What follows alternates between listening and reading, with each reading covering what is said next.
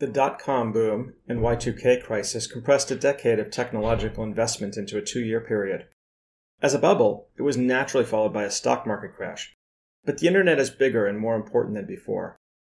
Since Y2K, we have seen the advent of smartphones, the internet in our pocket, social media, Wikipedia, ride-hailing, mobility on demand in our pocket, and a major refactoring of many, if not most, businesses around the new information reality.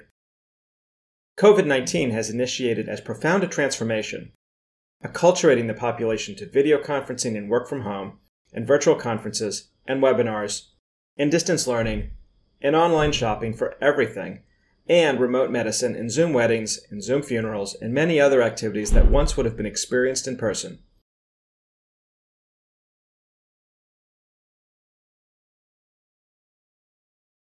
This transformation did not begin from scratch. All of these changes had already begun, but they were accelerated by events. The home has at least temporarily returned to its historic pre-urban role of being the restaurant, the workplace, the schoolhouse, the theater, making it more crowded and more intense. Eventually, like Y2K, COVID-19 will cease to be an issue and we will enter the after times. The fear of others will dissipate but not disappear. Its effects on society will linger. Many people who previously stood all day at a hot desk to open plan office in the CBD have discovered they like working at home at least some of the time, so long as they also don't need to supervise children. Couple that with the finding that 37% of all jobs in the United States can be done entirely at home, 39% in Australia, a greater share of those in metro areas, and a greater share still in central business districts. Many more jobs can be engaged with at least part-time at home. Thus, many firms have discovered they don't need to pay for expensive CBD real estate. Soon, governments and universities will discover the same. Many shoppers and eaters like getting deliveries rather than going out, and distribution infrastructures have scaled up to enable this. Dark kitchens designing meals for delivery will ensure they are no longer mere allusions to tasty food. Many students find they like attending class from home, which may be China, and now they are able to. It's not that some of the people don't miss some of the ways of the before times. Commuting at least sometimes provides a spatial and mental separation between home and the workplace. In a study we conducted during the Sydney lockdown, almost everyone was traveling less, and respondents were asked how they experienced the decrease in time spent in transport. On a scale of 1 to 7, 51% said they missed this time little or not at all, 17% were indifferent, but 32% did miss it. Travel to work does not need to take place at 8 a.m. 5 days a week, 50 weeks a year, packed into a shiny metal box. This prospective future no doubt would come as a disappointment to urban triumphalists, who insist the value of cities is due to economies of agglomeration resulting from face-to-face interaction, as well as organizations like the Property Council. While historically in-person contact has driven economies of agglomeration, and why be in cities but to be near other people, the question remains, must it always be so? Megacities were largely non-existent in the pre-industrial revolution period, when the economies of agglomeration were often outweighed by the diseconomies. Cities will not be abandoned quickly. Transitions are long, but we may be nearing peak city. This shift undermines all of the place-based strategies that economic development organizations have been promoting for decades. Face-to-face encounters will remain important for a few sectors. Those with high trust issues like politics, or requiring hands-on physical interactions, it is clearly being abstracted away. The risk we as a civilization face is that of the explore-exploit trade-off. If the urban triumphalists are correct that new ideas emerge more from in-person interaction, while we continue to exploit existing ideas, we will generate fewer of them and the rate of progress will slow. I am not convinced this is true, certainly not to the degree it once was. Perhaps more ideas can be generated from the vast increase of total interactions online, even if those interactions are intermediated electronically. Then, by the serendipitous in-person encounters, traditional place-based thinking privileges.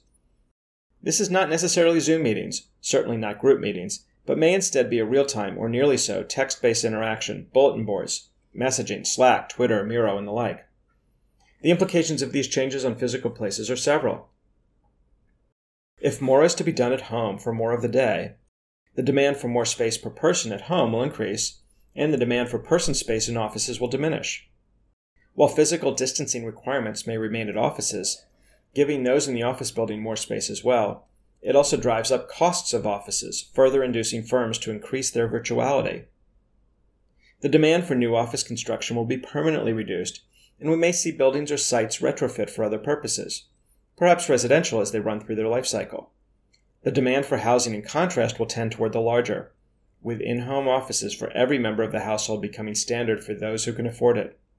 This, of course, drives houses to places where land is cheaper, the edge of the metropolitan sphere, or beyond, rather than the center, as the commute to the center, which may once have been daily, is now reduced to weekly.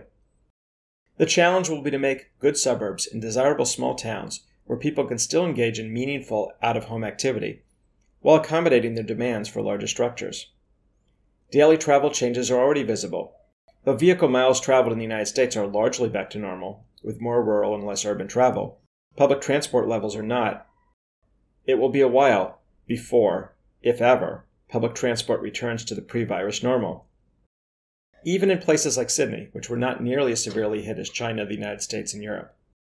Work from home, fear of exposure on public transport, and not just personal fear, official fear being promulgated by governments, and just in general economic downturn and unemployment are all factors today. Substitutes like walking and biking, especially the newly cost-effective e-biking, are likely to pick up some of the slack for those who continue to travel to work in the CBD, though more needs to be done to facilitate safe biking, in particular instituting a much larger network of separated and protected bike lanes. Even auto travel will change, though. While total vehicle travel may remain stable or drop only a small amount compared with the before times, the nature of that travel differs, so it is less peaked. This implies less demand for new road infrastructure, as the use of roads is more balanced across the day. The after times are post-industrial. The industrial districts that were fashionably converted to urban office precincts will now get reconverted, perhaps to residential, which the market will always demand. People have to live somewhere, even if they can work anywhere. If we will indeed interact primarily intermediated by the internet, we will have finally moved to the next stage of human development, that of spaceless places. The flip side of spaceless places are placeless spaces.